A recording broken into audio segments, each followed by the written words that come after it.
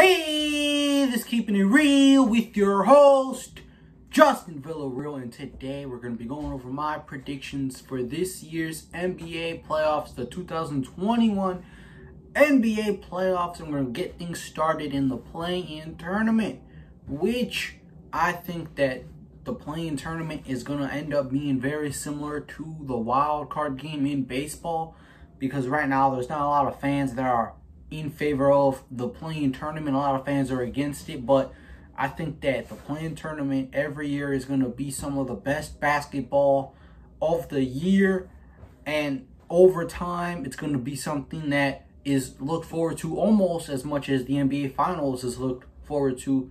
Kind of very similar to the wild card game, where at first a lot of people were not on board with it. However, now it's seen as some of the best baseball in the calendar year, and so I think it's going to be the same thing with this play-in tournament and basketball, where over time everyone's going to love the play-in tournament more than, or almost more than, they love the finals, because it's going to be some really good basketball. Because when you're one and done, it creates for some great playoff moments, and that's what's going to happen with this play-in tournament. It's going to be great basketball every year that it's a thing, which I think it's going to be a thing going forward. I'm excited for it, and it's going to be a time when the best basketball is played in these play-in tournaments. And this year we have some good matchups. We're going to get things started with the 7 and 8 game in the Western Conference, the one everybody's talking about, the Lakers taking on the Warriors. And the Golden State Warriors, I think, are going to win this game just because it's a battle of Steph Curry and LeBron James. I just think that Steph Curry is going to outscore LeBron. He's going to outplay LeBron. I think that he's going to hit clutch three-pointers when they need to be hit. He's going to make the plays that need to be made when they're going to be made. Steph Curry is something special, and Steph Curry is going to be looked back on as the Michael Jordan of this generation. And this is going to be a game that everybody looks back on when they look back at the great legacy that Steph Curry has, because Steph Curry is going to go and have an all-time great performance against the Lakers.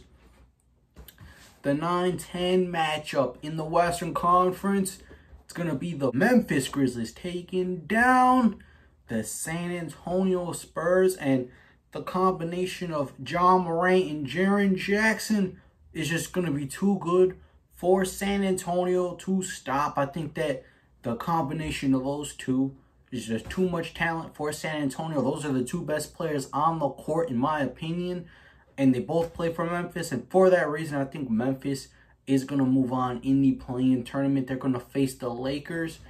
The Warriors are going to lock up the 7 seed, and I think the Lakers are going to end up with the number 8 seed, as they will take down the Memphis Grizzlies. I think that LeBron James, after losing to Steph Curry, after losing to the Warriors in the first game of the play-in tournament, he's going to be on a mission to beat the Grizzlies and not miss the playoffs. I think LeBron's going to have a very great game against the Grizzlies to avoid playoff elimination.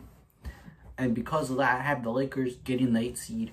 Moving on into the Eastern Conference is the Boston Celtics, and I think they're going to beat the Washington Wizards in their matchup. I just think that Jason Tatum is an extremely special player, extremely special talent, and Boston, they're a little bit injured right now, but Jason Tatum is going to put the team on his back, and I don't trust Washington enough in the playoffs. I don't think they're going to be a very good playoff team. I think that Jason Tatum is going to put the Boston Celtics on his back and win the game.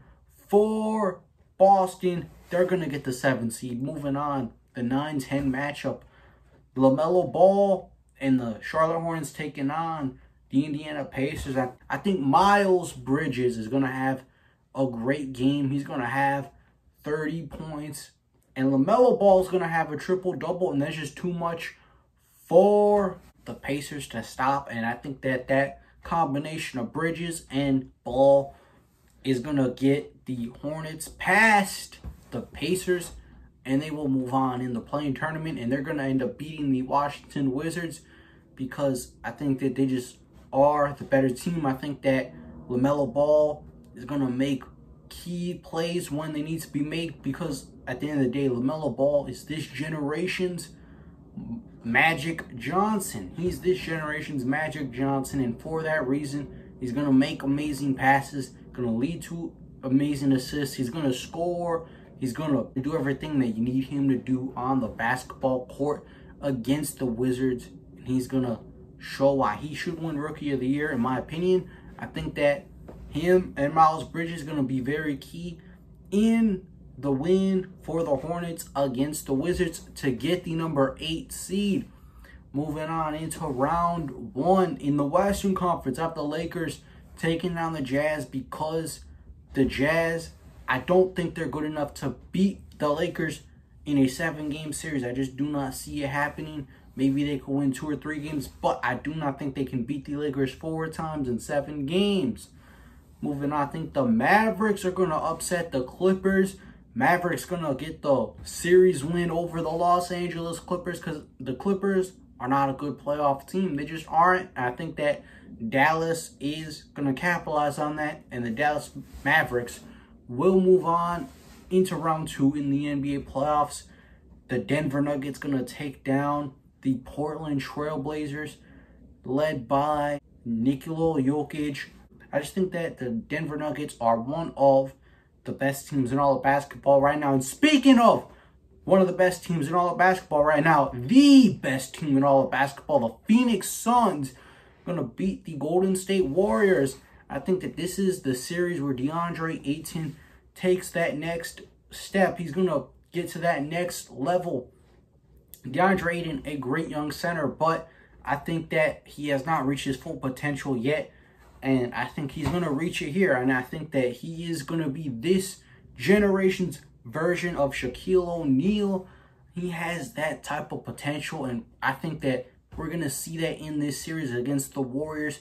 The Warriors don't really have a big man to stop DeAndre Ayton. And I think that he's going to have the confidence to show his true capabilities, reach his full potential. And not only that, but DeAndre Ayton right now, sitting at home, he's thinking to himself, he realizes that in order for the Suns to win the championship this year, he's got to step up big in the playoffs. And I think that he will step up big in the playoffs. He wants to win the championship, and he's got to be one of the main reasons why the Suns win the championship. If they do, DeAndre Ayton's going to need to have an amazing playoffs, and I think it's going to start here against Golden State in this opening round series. And I think DeAndre Ayton is going to step up and be the guy for the Suns alongside Chris Paul, alongside Devin Booker. But DeAndre Ayton will take his game to another level, which is going to be necessary for the Suns if they want to win the championship. Moving on into the Eastern Conference side of things, I think the 76ers are going to take down the Charlotte Hornets. And the reason why is Matisse Thybulle is going to have an amazing playoff series on the defensive side of the ball. He's going to lock down Miles Bridges. He's going to lock down LaMelo Ball if he ends up guarding LaMelo Ball. But Matisse Thybulle is a lockdown defender. He can lock down anybody on the court.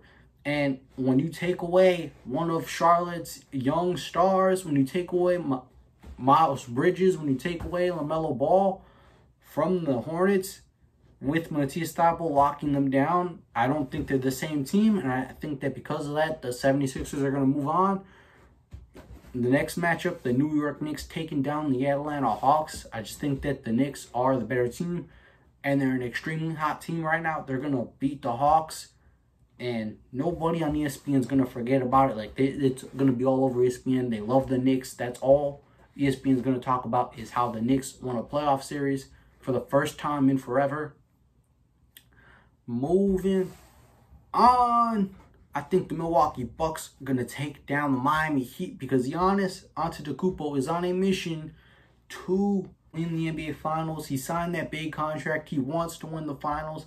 He wants to bring a championship to Milwaukee, and he's going to have an amazing playoff series against the Miami Heat, the defending Eastern Conference champions, and he's going to lead the Milwaukee Bucks into round 2 of the NBA playoffs. And last but not least, the Brooklyn Nets going to take down the Boston Celtics. And Boston, with their injuries, I just do not think they have enough to beat Brooklyn. And because of that, I think the Brooklyn Nets move on. Now moving on into round 2. I have the Lakers in the Western Conference beating the Dallas Mavericks in round 2 of the playoffs. And just because playoff LeBron is a different beast, and LeBron will get the Lakers back to the Western Conference Finals, and the Phoenix Suns going to sweep the Denver Nuggets. I think that DeAndre Ayton's going to outplay Nikola Jokic in this series. I think he's just going to outplay Nikola Jokic in these 4 games that the Suns have against the Denver Nuggets. And for that reason, the Phoenix Suns will move on to the Western Conference Finals for the first time in a very, very long time. And on the Eastern Conference side of things, I think the 76ers are going to beat the New York Knicks because Matisse Thybulle shuts down Julius Randle. How are the Knicks going to react? I just don't think the New York Knicks are going to be the same team when Matisse Thybulle locks down Julius Randle. And for that reason, I think that the 76ers are going to move on into the Eastern Conference Finals. And the Brooklyn Nets are going to beat the Milwaukee Bucks because they just have too much talent. They have too much talent on their team. And for that reason, Brooklyn moves on. Now on to the conference finals.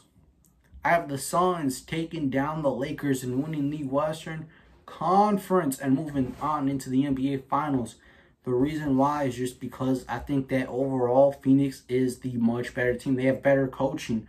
I think Devin Booker is going to play his best basketball in this series. We're going to see Devin Booker play his best basketball with the chance to go to the finals. And I think that he's going to lead the Suns to the NBA Finals. Bring the Suns back to the finals. That's what Devin Booker is going to do.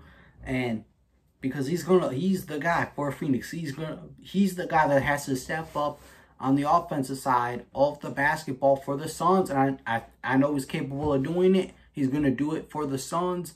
And he's going to bring them back to the finals for the first time since the 90s. And, I mean, overall, Phoenix they are an extremely talented team.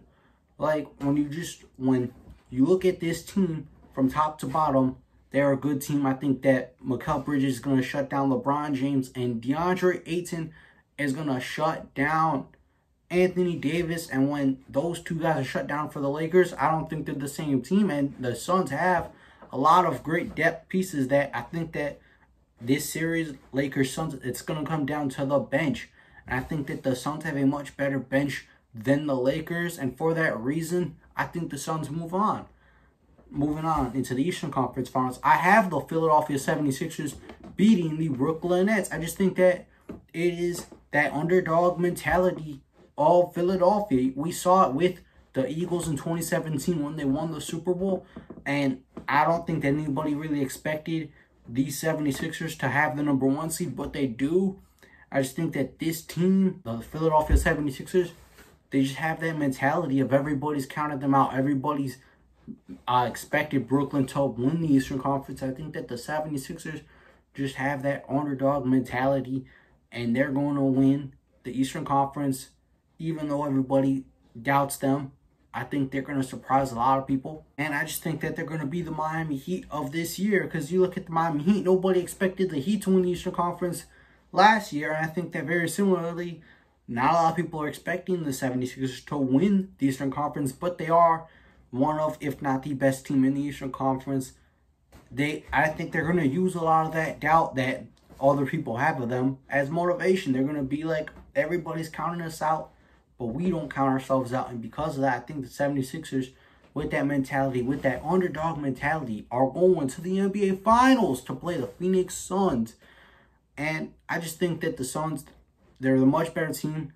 And it's everybody on the Suns. Like, it's not just DeAndre Ayton. It's not just Chris Paul. It's not just Devin Booker. But it's everybody on the Suns that are going to contribute to the win. I mean, do not be surprised when guys like Cameron Payne are making clutch shots in the finals. When Cameron Johnson is playing amazing in the finals. When guys like Javon Carter are stepping up in the NBA Finals. Don't be surprised, because this Suns team, they're a lot better than just 3 players. I think a lot of people in the national media, in the mainstream media, just casual basketball fans and just basketball fans in general, I think a lot of people underestimate this Suns team, and they just look at this Suns team as just Devin Booker, as just DeAndre Ayton, as just Chris Paul. But they're way more than that. They are an extremely deep team, and I think that they're the best team in all of basketball, because it's not just about those three players. Yes, Devin Booker is going to be playing amazing. Yes, DeAndre Ayton is going to be playing amazing. And yes, Chris Paul is going to have an amazing finals and is going to play amazing throughout the playoffs. But it's not just about those three players. It's about how deep this Phoenix Suns team is, how talented this Phoenix Suns team is, and how good they are. From top to bottom, they are the best team in all of basketball. That's why I think they're going to win the finals. And I think it's going to be one of the best finals in NBA history. But they have that veteran leader in Chris Paul. I think that he is that locker room leader that the Suns need. And I think that you need that to win a championship. When you look back to in 2016, my hometown team, the Chicago Cubs, I know it's baseball, but stick with me here. They won the World Series. It was a tough World Series. It was a close series, but it was the locker room leader, Jason Hayward, giving a speech to the rest of the team, rallying the team that got them to win that championship. I think something similar is going to happen with Chris Paul this year. It's going to be Game 7. It's going to be a close game, maybe in overtime. And during a timeout, during a break, Chris Paul is going to give a speech to the rest of the team. He's going to do something to rally the rest of the team and get them over the hump and get them to become NBA champions. I think that having that veteran leadership, having that veteran leader is going to make all the difference for an extremely talented Phoenix Suns team. I think that they will win the championship. This is the year that the Phoenix Suns bring a championship to the Valley. And I just think that the best team in all of basketball, Chris Paul's going to have an amazing finals. Devin Booker is going to have an amazing finals. DeAndre Ayton is going to have an amazing finals.